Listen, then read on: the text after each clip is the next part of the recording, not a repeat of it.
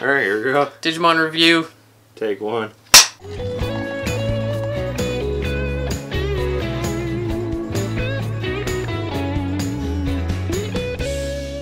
Alright. Hey guys, Jeremy here. I have a friend, Emilio here. Hey. Emilio and I worked together a long time ago. And Way back. Way back. And I don't even remember when this conversation started.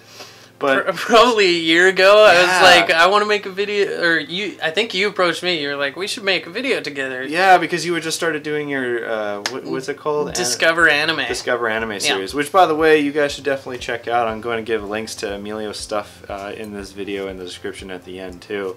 He was talking about that, and I think you even said, like, what's your favorite movie? And I was like, well, I didn't really like it. I've never been a fan too much of anime, but I guess my anime movie would be Digimon the movie. And then counts. And then we just got on this really, this little chat, this is nostalgic, going down memory lane. So finally, a year later, we finally watched it. Our schedules matched up. The last time I saw this movie was about 5 years ago.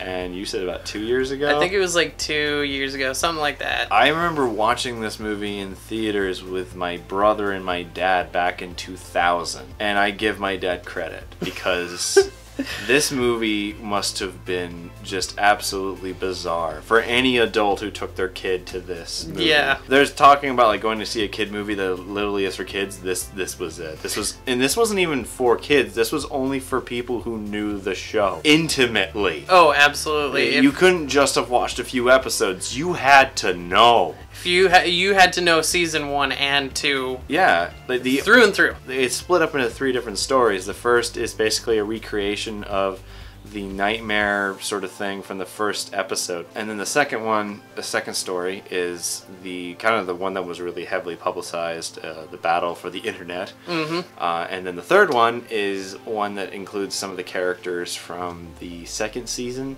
and this weird Kokomon grunge bunny virus thing. And he's back to get Willis. Yeah. Things that I have heard is that the transition from this movie from the original Japan release over to the American release, this movie was heavily edited. And if anything, if I had my VHS right now, I'd show you that the VHS actually has a synopsis about someone being kidnapped or captured on it.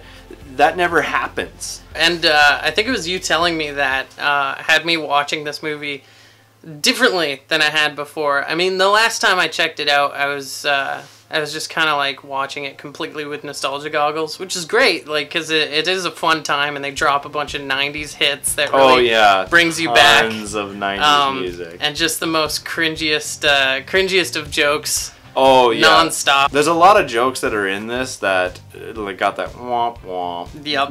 The best one, yeah. I think the best one is the operator. Oh yeah, when she's like, well, all lines are still busy. Did you hear me? What? The lines are still busy.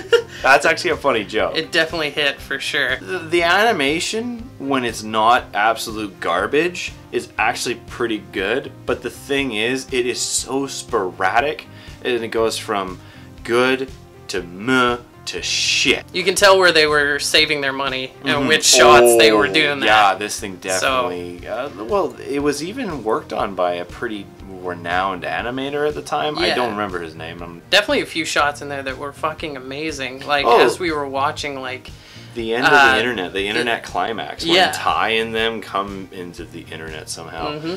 Ty and Matt don't have outlines. Yeah, no. Which is nuts. And they changed styles a few different times in the movie. Not at any given point, but they kind of switch it up the entire way through almost, which gives it kind of an interesting feel. Especially when they're in the internet, everything has a orange outline. Yeah. Which was kind of strange. That's something you don't usually see. It's like, I admit the internet one is obviously the much more entertaining story. Yeah. I like the Kokomon story in concept. It's a goddamn mess. Because even the ending, he's like, you can tell it's been just chop edited as shit.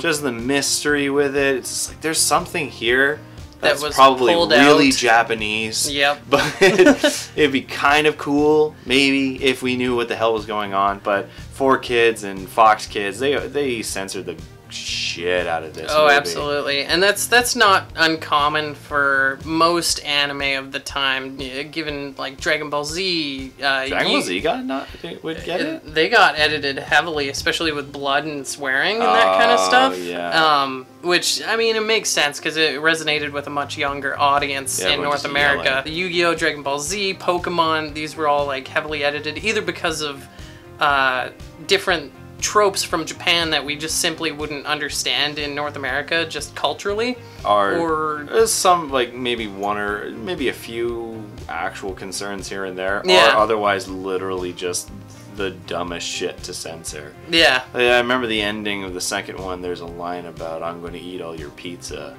and that was the choice. And Clancy Brown voiced him too. Clancy Brown, frickin' the bad guy from Highlander. Oh, really? He was the voice of Vampire Mon. Oh my god. But as for the movie, I still enjoy it in terms of a nostalgia ride.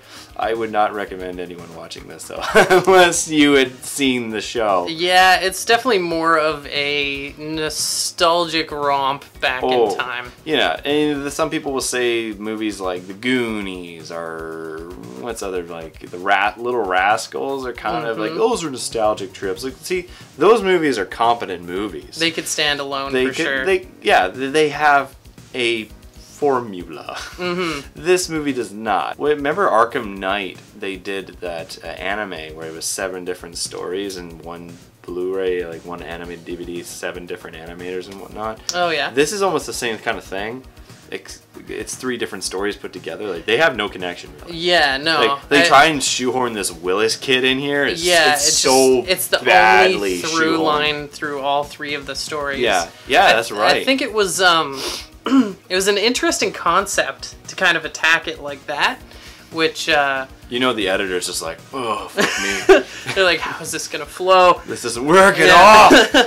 And there was definitely some cool stuff animation wise, like we said already, and like it did have a stylistic feel through the entire thing. It was better than the animation was an upgrade sometimes from the television show. Like, the television show was very stock. Yeah. However, plot-wise, it was a little rough. Yeah, it's really, really good. So if you were to rate this out of 7, what would you give it? Ooh, well, I'm a little torn between a 4 and a 5 on this. Honestly. Oh, really? Yeah.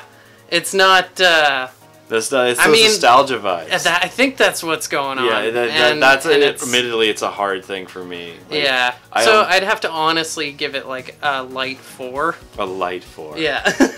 I can understand that. For me, if I was an actual reviewing this on the film's basis, it's like a 2. Yeah. It's a 2. But me personally, I still enjoy this movie. Even though I shouldn't. I'd give it a 3 right now. Because I really like the internet part. When I was a kid, I would even skip the beginning and I wouldn't stop after the end of the internet story. I wouldn't bother to watch the Willis part. Oh yeah. So I watch a third of the film. So I'll give it a 3. Plus, those are the characters and like. Of course, everyone grew up with season 1. Yeah, that was a problem too. Like, they were using Davis, who was a terrible character. Oh, yeah. The 3 of them. The characters after the first season.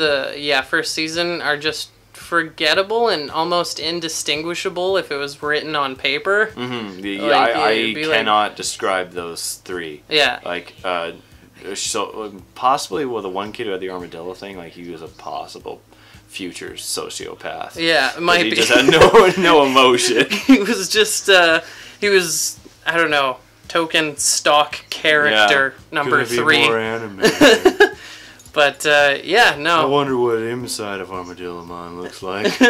Anyways, that was really fun. It was really cool to watch this again. And again, if you guys want to watch some pretty fun streaming stuff, definitely check out Emilo's stuff. I'm hoping to try and get on with... We were going to try it today, but there was a bit of technical issues. But he just did a recent run-through with the first Lord of the Rings game. It was this fucking terrible game, but it's a really funny video series. You should check it out. Thanks, man. Again, check out his Twitch, Cinescence. Yeah, my Cinescence on Twitch and Cinescence Plays on YouTube. We do lots of gaming stuff, but we also try and mix it up here and there, Yeah, and no, do it's different great. stuff with it. So And again, hopefully I'll get to be on for Two Towers when we can get that to work. Hopefully. yeah, man, absolutely. Yeah. If you guys want to check it out, we did do a live stream of us watching the movie. We couldn't put it in the background, otherwise Emilio would get kicked off Twitch. Yeah. So, but the reaction video is up on my channel. Yeah. And it'll have interspersed little clips of it. He's gonna but put it together within legal limits of fair use. Yeah, that's the which problem. is always fun to do on YouTube. Oh yeah. Yeah. That's never fun. Anyways, guys, thank you for watching this video. Hope you enjoyed it. And again, Emilio, thank you for being involved for this. It was great, and hopefully we get to do. Wait, actually, I don't know. I don't really know any other animes. Oh, that's the point of Discover Anime. I don't know any of that shit. Have you ever seen Batman Ninja?